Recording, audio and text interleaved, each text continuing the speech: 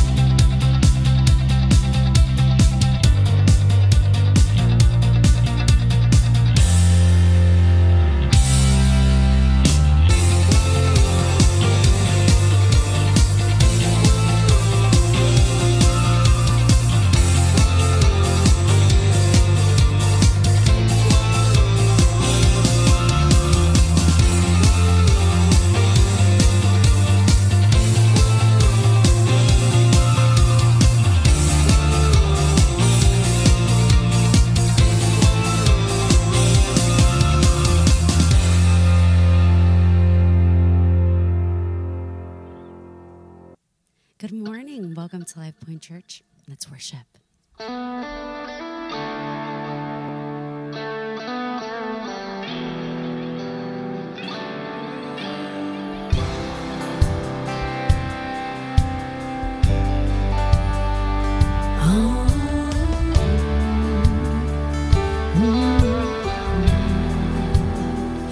You are here, moving in our midst. I worship you. I worship you. You are here, working in this place. I worship you. I worship you. You are waymaker, miracle worker, promise keeper, light in the darkness. My God, that is who you are. You are waymaker, miracle worker, promise keeper, light in the darkness. My God, that is who you are. You are here, touching every heart. I worship you. I worship you. You are here, healing every life. I worship you. I worship you. Waymaker, miracle worker, promise keeper, light in the darkness. My God, that is who you are. You are waymaker, miracle worker, promise keeper, light in the darkness. My God, that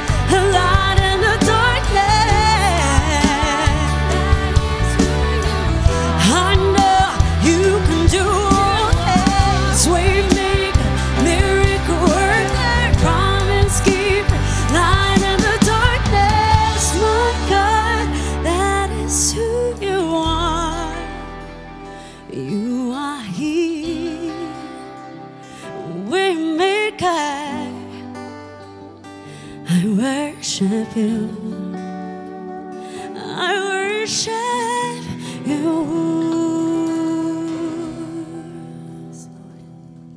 Amen.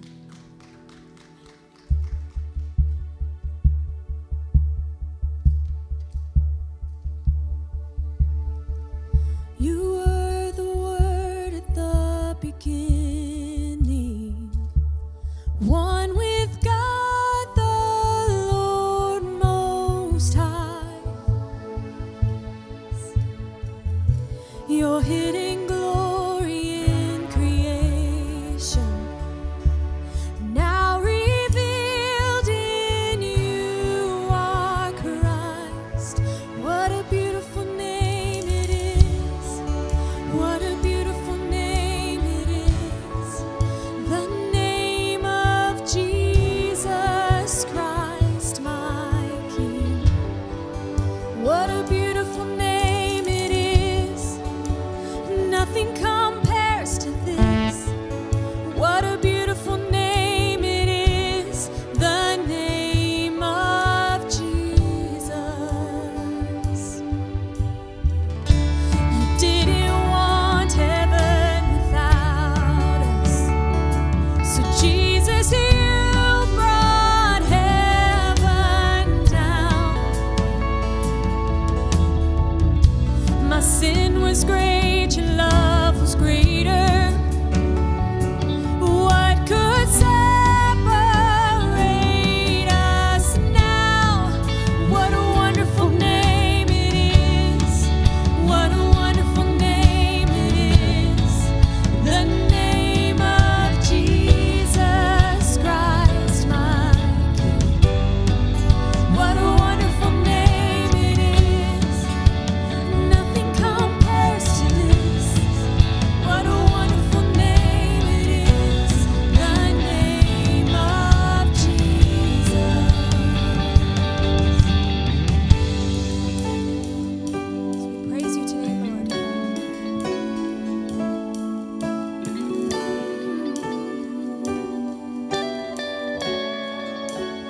Death could not hold you.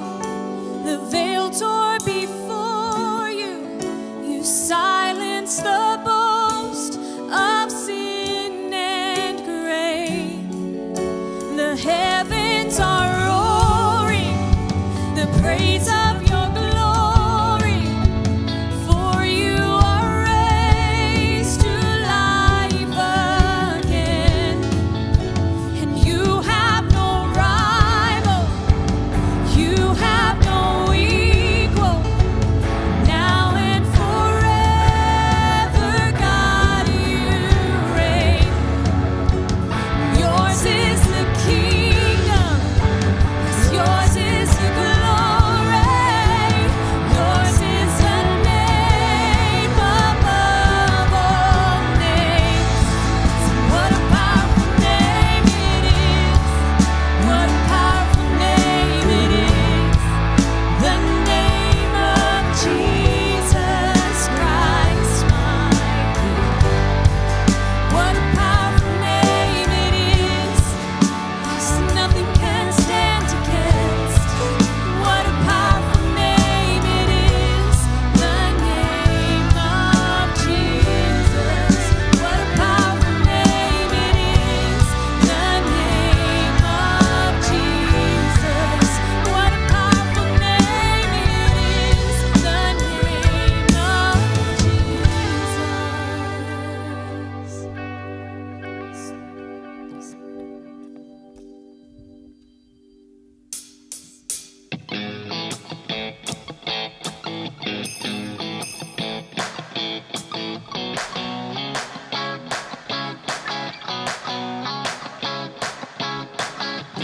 This year's felt like 4 seasons of winter, and you'd give anything to feel the sun. Always reaching, always climbing, always second guessing the timing. But God has a plan, a purpose in this. You are His child, so don't you forget. He put that hunger in your heart. He put that fire in your soul. His love is the reason, yes, to keep on believing. And when you feel like giving up, and when you feel like giving in, His love is the reason to keep on believing. If we could pull back the curtain of heaven, we would see His hand on everything, every hour, every minute, every second. He's always been in it. Don't let a shadow of a doubt take hold. Hold on to what you already know. He put that hunger in your heart. He put that fire in your soul. His love is the reason to keep on believing. Yes, and when you feel like giving up, and when you feel like giving in, His love is the reason to keep on believing. It's a reason.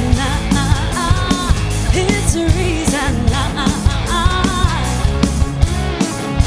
His love is a reason. He's a piece of madness that you can't explain. He's a hope in the heartbreak, the rest in the suffering. He's closer than the air you breathe, from the side to the end, to the in-between. He put that hunger in your heart. He put that fire in your soul. His love is the reason, yeah, to keep on believing. When you feel like giving up, and when you feel like giving in, His love is the reason to keep on believing. It's a reason. It's a reason. His love is a reason. It's a reason. It's a reason. His love is a reason. Yes, Lord. Let's pray. God, thank you for bringing us all together with you today to get a little closer to you. And I pray that you bring peace and love and compassion to us all, to this world, to those who are hurting. I ask that you bring healing. Those who are ill, I pray that you place your healing hand over them. Thank you for the blessing of your love and your forgiveness, God. It is truly a treasure to be a child of yours and to be loved by you. May you bring us all closer to you each and every day. In Jesus' name we pray. Amen. Good morning, LifePointe family. We're so happy that you're here with us today. And if this is your first time joining, we would love to welcome you and get to know you. So if you could please text hello to the number on the screen. You can also text your prayer requests to the number on the screen, and we will add you to the prayer request list. We are here to be with you as a family and welcome you in as one of our own.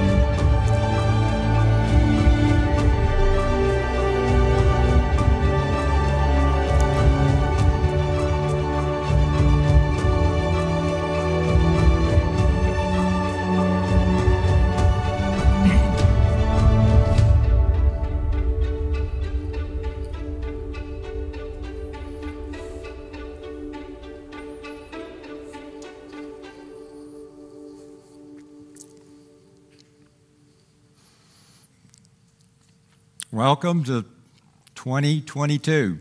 What a surprise.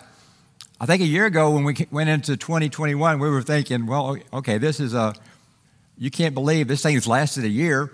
But now we're in 2 years and it's still going on. It's kind of a surprise, isn't it? But here's the thing. We've gotten this far, and we'll get the rest of the way.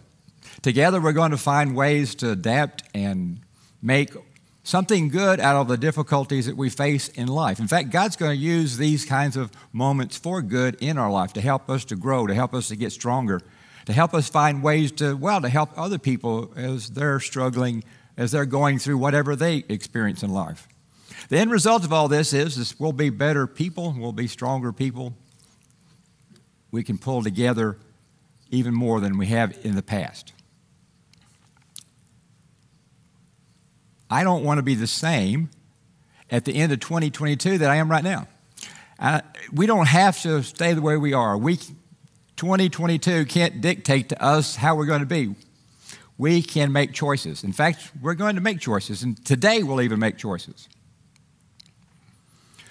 One of the main choices that we need to make is an area that's been impacted very harshly in the last couple of years, and that's our relationships. The last couple of years, as a matter of, just being cautious and careful and prudent, we have, on purpose, kind of limited our interactions with other people. And I can understand that. And so what we need to do, even in the middle of a pandemic, is find safe ways to actually foster relationships, which we can do. Because relationships are the things that help you succeed in life. They add value to your life. It's just what makes life so ever-loving sweet. I mean, the older I get, the more I just simply value the friends and family and the relationships I've had over the years. And I think it's the true for you as well. The Bible is huge on relationships. I mean, when you stop and think about it, what was God all about in the whole thing? The whole Bible is basically an effort for God to bring us into a relationship with Him through the forgiveness He offers through Jesus Christ. So God wants a relationship with us, and He wants to help us with our relationships. The Bible is just full of examples like that. I could just pull a few.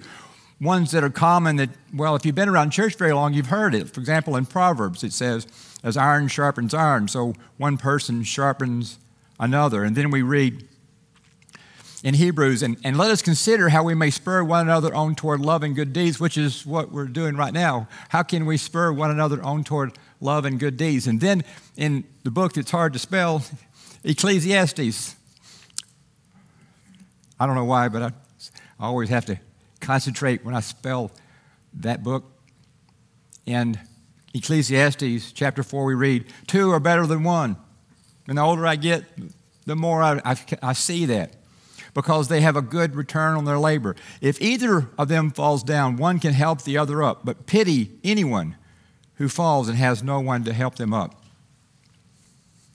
This last couple of years, the thing that has been the hardest on people, I guess it's probably hardest on children and the older adults more than any other group, but hard on all of us, is the fact that we have been socially isolating more than we would normally do. You can take the meanest guy you know, the toughest guy in the whole world, and what do you do to him if you want to make things tough on him? Well, you put him in solitary confinement, because even the toughest guy in the whole world needs people, needs relationships. We need relationships. Now, the Bible says that we need 3 kinds of different relationships. There's 3 different kinds of relationships that we have to choose, and we have to choose to develop them. And we can see each of these things illustrated in many different places in the Bible, but one of the really simple places to kind of illustrate what the Bible has in mind for the plan for relationships that God has for us is in the life of a guy named Moses. Now, Moses, he's one of the most famous guys in the whole Bible. I mean, even if you've never read one word in the Bible, you've probably heard of Moses, the guy that delivered the Israelites out of slavery from Egypt. God used this guy in a huge way. I mean, he went before Pharaoh. At that point, that was the most powerful nation in the world. So he had to go before the most powerful man in the most powerful nation and say, I want you to let all my people go. And the guy could have killed him. I mean, it was a very dangerous thing to do. It was a very threatening thing to do.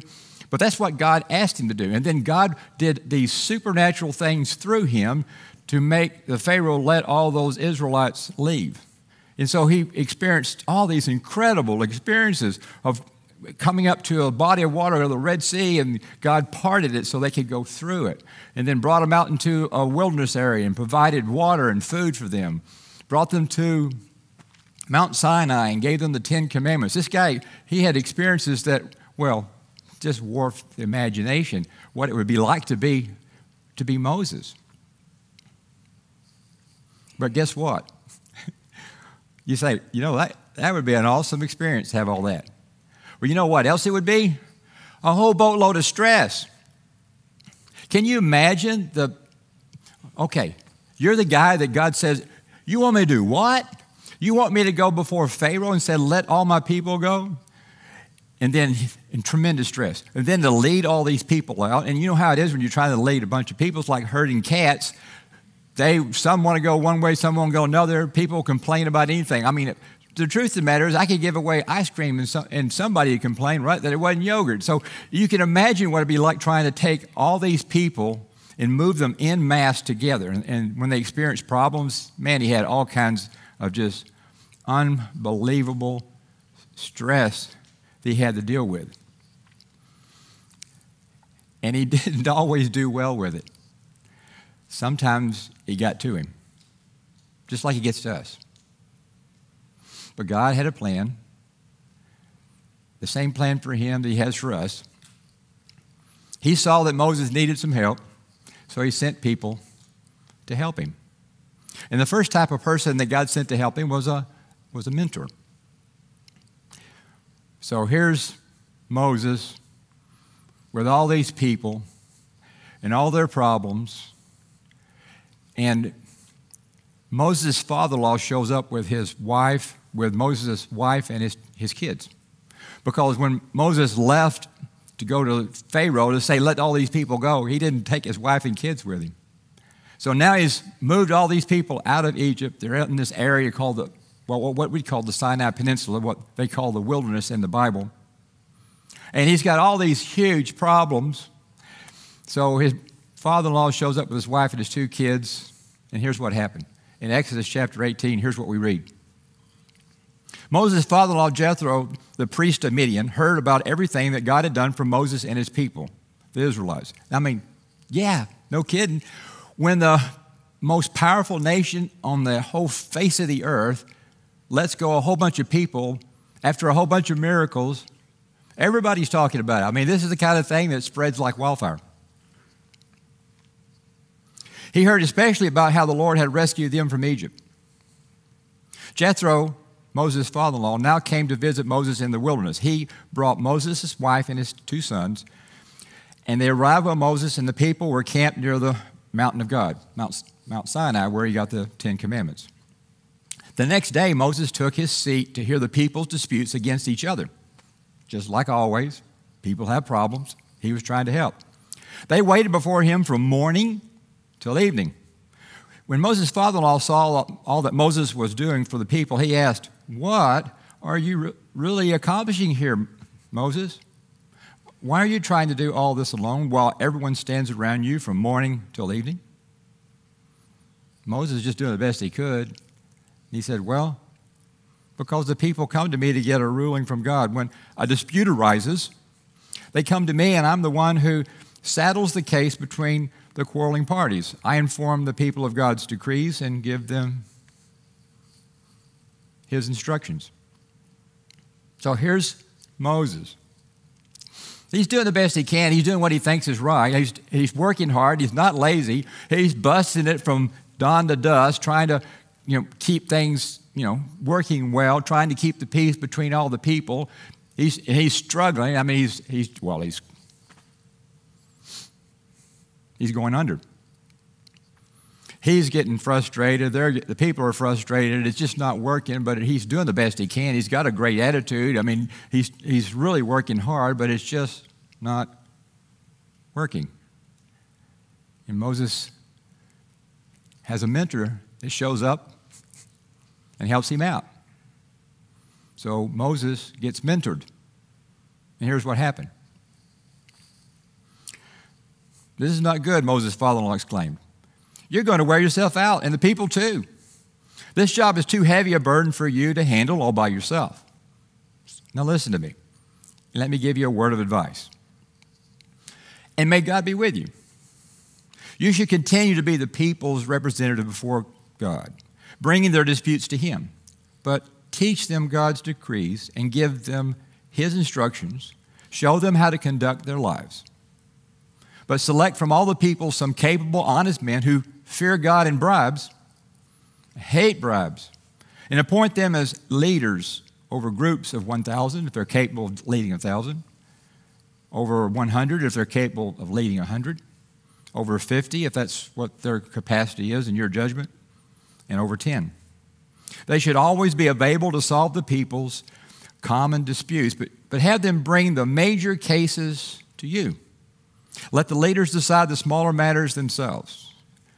They will help you carry the load, making the task easier for you.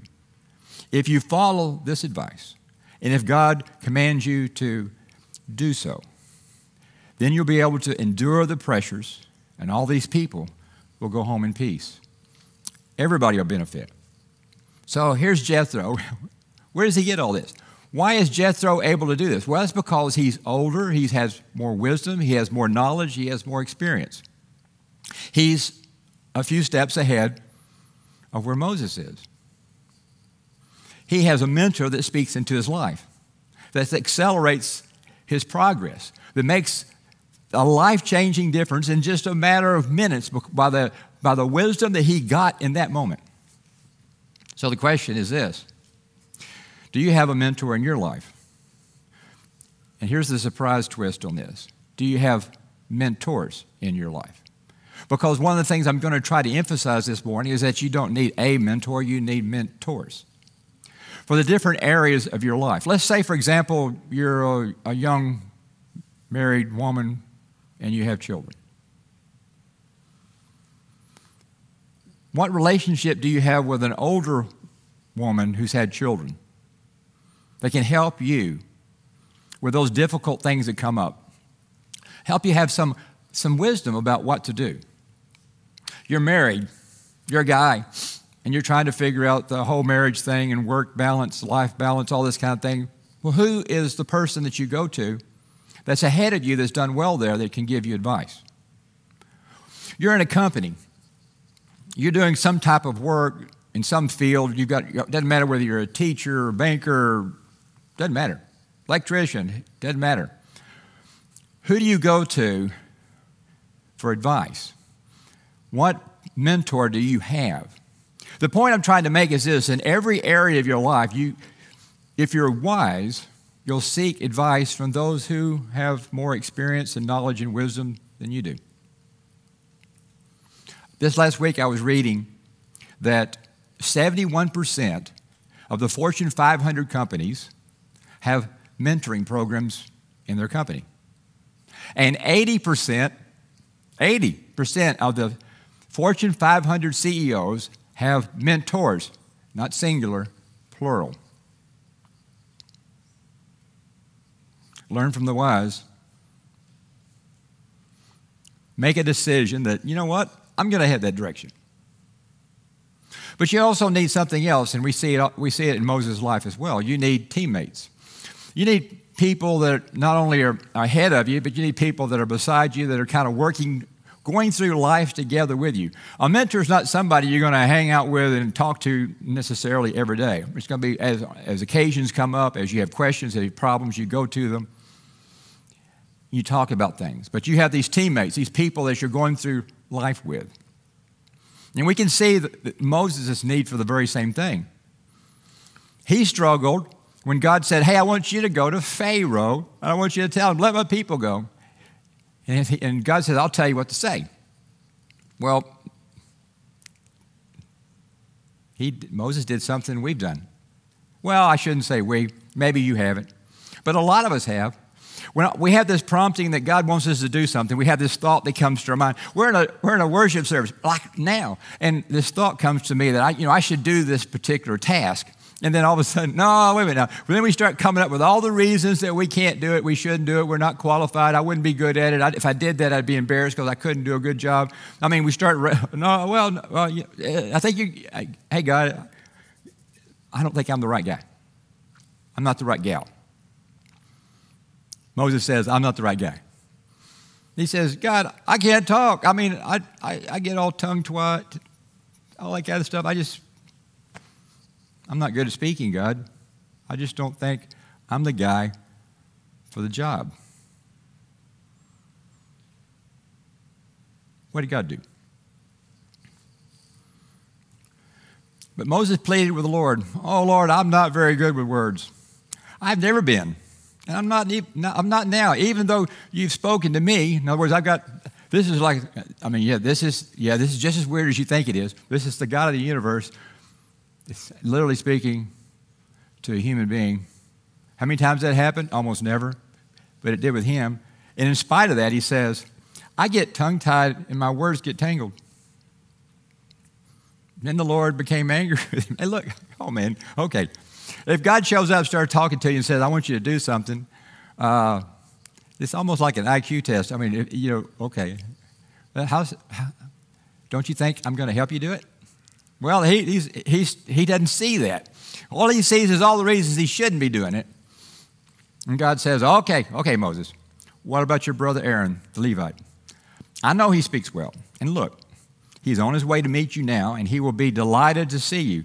Talk to him and put the words in his mouth that I've given you. And I will be with both of you as you speak, and I will instruct you both in what to do. Aaron will be your spokesman to the people. He will be your mouthpiece, and you will stand in the place of God for him. In other words, I'm going to show you what to do. I'm going to show you what to say, and you're going to say, this is what God wants you to do. Telling him exactly what to say. Now, that should take away all your anxieties if you reach a point like that, right? So what God did is put together a team. What you want in terms of a teammates is you want people that kind of complement you. You don't want everybody to look like you, to have the same strengths and weaknesses that you do. You'd like to have your teammates be good at what you're not good at. Let's say, this is football season, right? If everybody on the team was identical, you'd be in trouble. You need different people with different skill sets, right? So when you put together a team, football team, life team, whatever kind of team, you'd like to have people on the team that complement you, that are good where you're weak. In fact, even in my marriage, it kind of works out that way. My wife is good in some areas that I'm not, and I'm good in other areas that she's not. And that works out well. We need that in terms of our life as we're going through life. We need a team of people that are pulling through, whether we're in a church, a work setting, school setting, it doesn't matter. Who's your team? So what God says is this, in terms of relationships, you need mentors. You need to think in terms of the team you're going through life with. And you need to develop both of those. But there's a third type of person that God says you need in your life, and that's a supporter. Here's the setting. Moses led all these people out into what they call the wilderness, what we'd call the Sinai Peninsula. Then they were attacked by this country, Amalekites. And they were in trouble. Moses already knew that if it was just his people against their people, they're going to lose. He knew that. So he knew he's in trouble. And so he knew that if God didn't show up, it's all over. So he did what he knows. What did he know at that particular point? He knew that God had given him, and if you read in the text, you'll find it's very fascinating. God gave him this shepherd's staff. And with that staff, God would do certain things. When he needed to part the Red Sea, he was instructed to put the staff into the water, and the water parted. So he came to realize that that was a symbol of God acting, not him. It wasn't his power. It wasn't him doing it. It was God doing it. So he came up with this plan that he was going to make it obvious to one and all that we're going to depend on God to give the victory. We're going to do the best we can, but we're going to depend on God to show up. Let me read the passage to you in Exodus. It says, while the people of Israel were still at Rephidim, the warriors of Amalek attacked them. Moses commanded Joshua, choose some of the men to go out and fight the army of Amalek. Tomorrow I will stand at the top of the hill holding the staff of God in my hand. So Joshua did what Moses had commanded and fought the army of Amalek. Meanwhile, Moses, Aaron, and Hur climbed to the top of a nearby hill. And as long as Moses held up the staff in his hand, the Israelites had the advantage. But whenever he dropped his hand, the Amalekites gained the advantage. Moses' arms soon became so tired he could no longer hold them up. So Aaron and Hur found a stone for him to sit on, and then they stood on each side of Moses, holding up his hands. So his hands held steady until sunset. And as a result, Joshua overwhelmed the army of Amalek in battle. Now, at first reading, that should strike you as strange. But here's what God was trying to do. God put this in the Bible for a very specific reason. And the very specific reason is this. He wants us to realize that what we're going to have a tendency to do is to try to do everything that we're facing in life without God. But when we get in trouble, oh God, I can't handle this. I need you to show up. It's like, okay, if I can't handle it, then I'll pray and I'll ask God to help. That's what we have a tendency to do as human beings. And so what God wanted to do is to illustrate that it wasn't simply hold up the staff, I'll take care of everything. They still had to go down and fight the battle, didn't they? So it was their effort in a dependence on God. Guess what it is whenever time God asks you to do something? It's your effort with a dependence on God showing up. And so what God wanted to do was to give us this visual illustration of the fact that as we go through life, if we go through life with a dependence on God showing up, saying, you know what, I don't know how I'm going to do this. I just know I'm supposed to do this. And if God doesn't show up, it's not going to work. But I'm going to do the best I can and just depend on God to show up. And that's what they did. So from this point forward, anytime you're having an argument at home with your wife and you're thinking, I need to win, I need God's help, just hold your arms up, right? No, of course not. That's ridiculous. That's not the point. The point is, as you go through life with a dependence upon God to show up and to help you with the problems that you're facing in life, the full expectation, I'm going to do everything I can, and I'm going to depend on God to do the rest. Because I think I want to do what God wants me to do. I want to follow Him wherever He's leading me to go. I want to go there. And God, I want to do what you want me to do. But here's what I know. I know I'm going to make a mess of things without your help. I know this, you're leading me to do something bigger than me. For example, whenever you get this prompting, or you're thinking, I should do something. At work, I should take on this task. I really think I'm supposed to do it, but you're afraid. Or at church, you think, life group, yeah, I should join one. I've even thought about, the pastor said maybe I should consider even starting one. Oh my gosh, that's ridiculous. I couldn't possibly do that. Yeah, you're right. If you don't depend on God to show up. Exactly.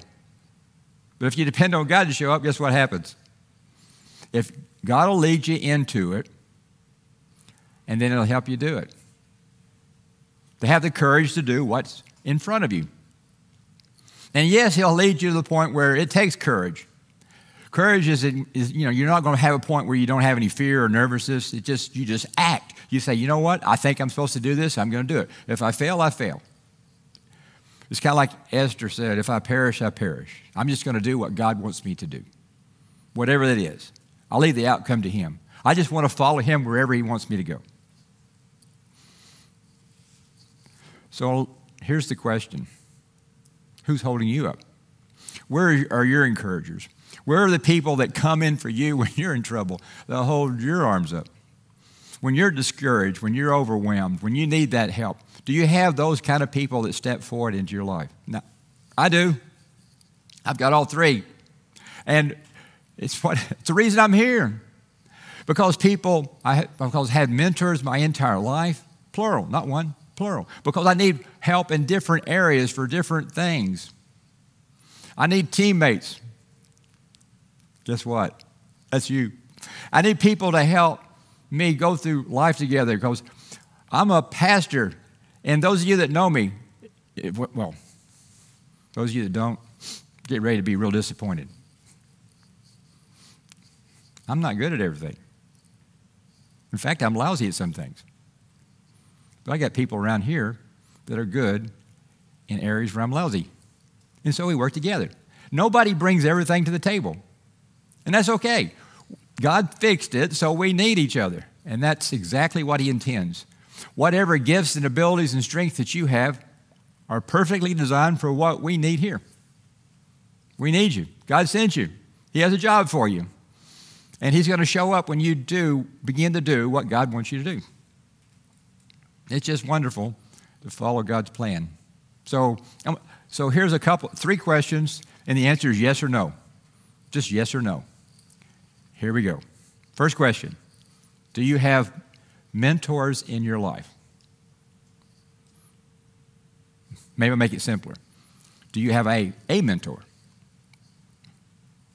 The answer is yes, or the answer is no. Do you have a team around you with people that compliment you, that they're strong where you're weak and you're strong where they're weak? Do you have a team of people that you're going through life together with? The answer is yes, or the answer is no. Do you have these encouragers, the people that know you well enough that when they say, oh my gosh, Alan's having a hard time, I better do something to encourage him, to help him? Even this week I had people, I guess they could tell, because of the pandemic, it's harder to get volunteers. And so I had some people picked up on that, and I've had people this week say, look, I'll work every week until more volunteers come. Supporters. They can tell I'm in a little bit of trouble because of the pandemic. That's okay. We're in trouble. We'll find a way through it. Not to worry. Do we have problems? You bet. Will we have problems after the pandemic's over? Yeah, we'll have the problems there too. And so together, our team pulls together, and supporters show up when things get really tough, and it makes a difference. You need all three. Now, how do you get them? You say, I'd like to have them. I don't know. Okay, how do you get them? Now, one of the most important things I'm going to say all morning is what I'm about to say. Dramatic pause, so you'll pay attention. You don't find them, you make them. What does that mean? As I was going through my life, I've moved a bunch of times. A lot. A whole lot. And I've noticed as I've moved to new places that if I wanted friends, that I needed to go spend time with people. In other words, I'll make up something. If I see like 10 people I'd like to have the potential to make a friendship with, and I reach out to those 10 people, 3 or 4 of them are not going to respond at all because they're already so busy, they got so much going on, they already got more friends than they can keep up with, whatever. And then I do something with the other 6. Because the way you have friends is you do things with people. And out of those 6 people, maybe 2 of them will continue to do things with, and over a period of time we'll develop a friendship. I've also seen the opposite for what people do. I've watched, as I've been new and I walked into an environment, I've seen other new people walk into an environment, and what they would do is just sit there and wait for people to come be their friend. It doesn't work. The way you develop friends, the way you get supporters, the way you have mentors is you make them. You go find them. And it's not a always smooth process, but you get there. It's not that difficult. but you just simply have to keep going until you've made them. They don't come find you normally. You go find them. You make them. The other thing I've noticed in life is this. Sometimes people are hesitant when someone even reaches out to help them. They don't welcome someone into their life. Because, well, you know, I don't want to admit I don't know something and need advice. I don't want to admit that I'm weak in certain areas. I need to have people to make up for my weakness. That would be illustrated in an environment where you're the boss and you're hiring people and you're afraid to hire anybody that's as good as you or better because of your insecurity. And you don't want to address the fact that I need to find somebody really sharp that's area of my weakness. Our pride gets in our way sometimes. It's a humble person that says, you know, I welcome mentors. I welcome friends that have strengths that I don't have. I welcome supporters. I have weaknesses. I know I need the help.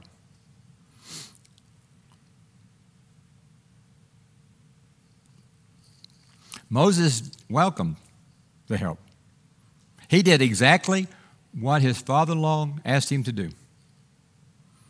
He went out and appointed people to lead thousands, hundreds, fifties, and tens. He did it. He welcomed it. He was humble enough. In fact, the Bible says that Moses really was a humble man. He had to get humbled toward the end. At first, he didn't start that way. Only age and wisdom got him there, but he got there. So a couple of keys here. One of the keys to developing mentors in your life is to simply say this. There are things I don't know that I need to know. I need to find someone that knows this. You have to be humble enough to say, I don't know, and find people that do know. That's a key to finding a mentor. A key to building a team is to say, you know, I can't do this all myself. I need help. I need other people to help me with what I'm trying to do in life. So you have to be able to say, I can't do everything. So for a mentor, you have to say, I don't know. For a teammate, you have to say, I can't do everything. And for a supporter, you have to say, you know what, the truth is I'm not bulletproof. I have weaknesses.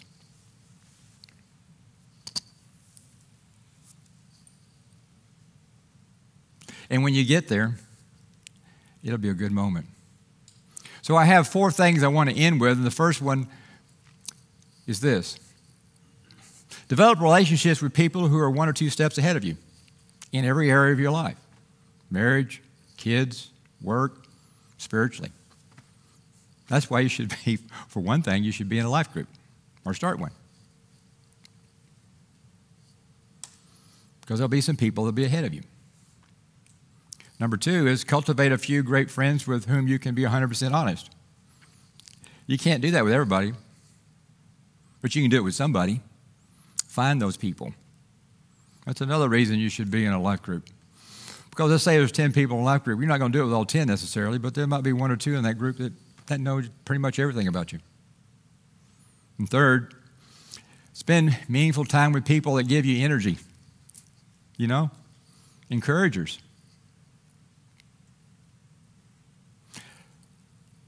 Does you good, doesn't it?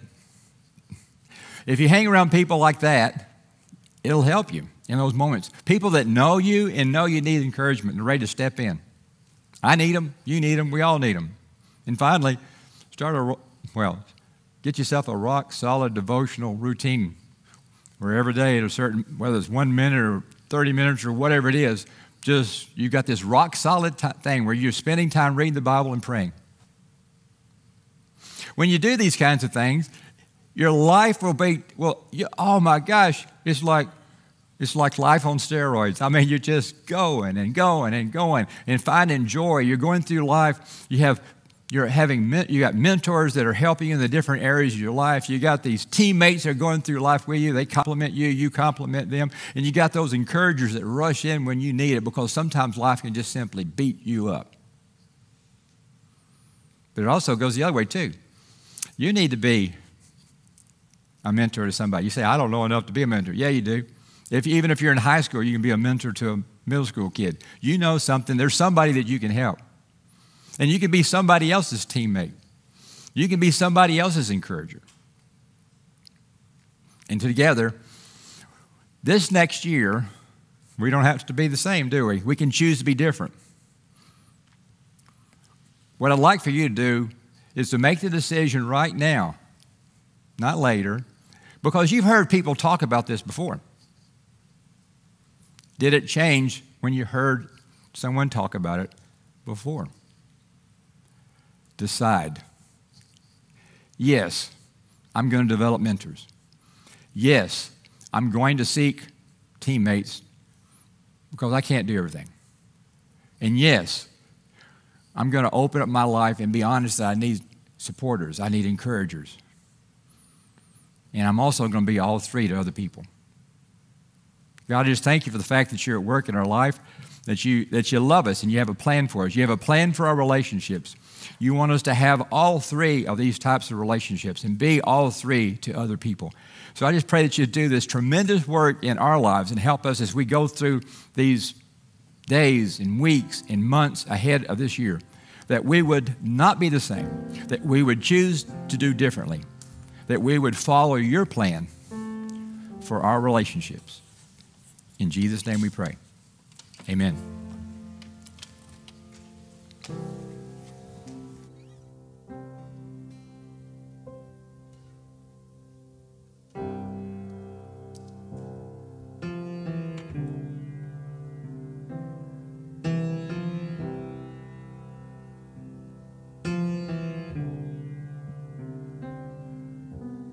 Amazing grace, how sweet the sound that saved a wretch like me. I once was lost, but now I'm found, was blind, but now I see. 'Twas grace that taught my heart to fear, and grace my fears relieved. How precious did that grace appear the hour I first believed. My chains are gone.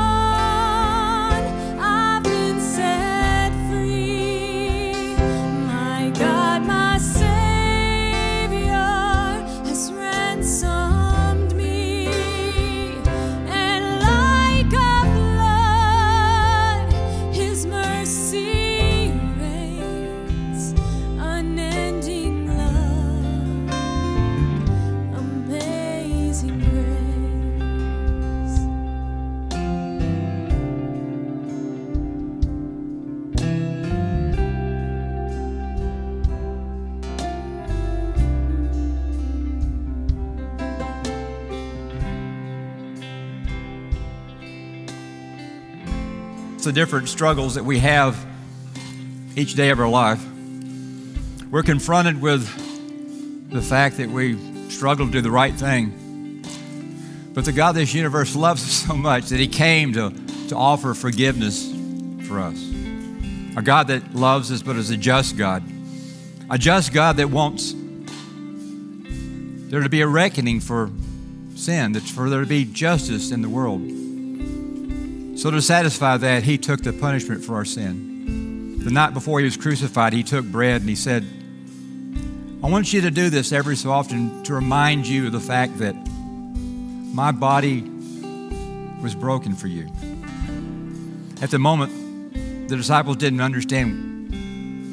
But after a period of time, they put two and two together. They realized later that he was talking about him being crucified the next day, how his body was broken. And so he said to do this in remembrance of what he did for us. So Lord, we do. We remember and we thank you.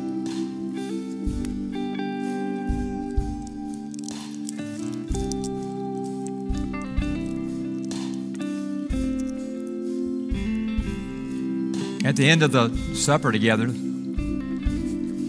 there was a cup of wine there. And Jesus made this incredible statement. He said, that cup represents my blood, which will be poured out for you. And what he was saying was, I'm going to literally die. I'm going to take the punishment for your sins so that you don't have to. And so he turns around and he offers forgiveness to us. He says, you can be forgiven because I'm taking the punishment. I mean, you can choose to reject this gift I'm giving you, or you can accept this gift I offer to you by admitting that you sinned, by trusting me to forgive you and giving me leadership of your life. As the Bible says, to trust Jesus as your Savior and Lord. When you do that, you're forgiven. And Jesus said, ever so often, he says, as often as you do it, do this in remembrance of me. And so he's asked us every so often to eat the bread and drink the cup, to remember that the God of this universe loved us so much that he came and died for us so that we could be forgiven. Lord Jesus, we remember, we're amazed at your amazing grace, and we thank you.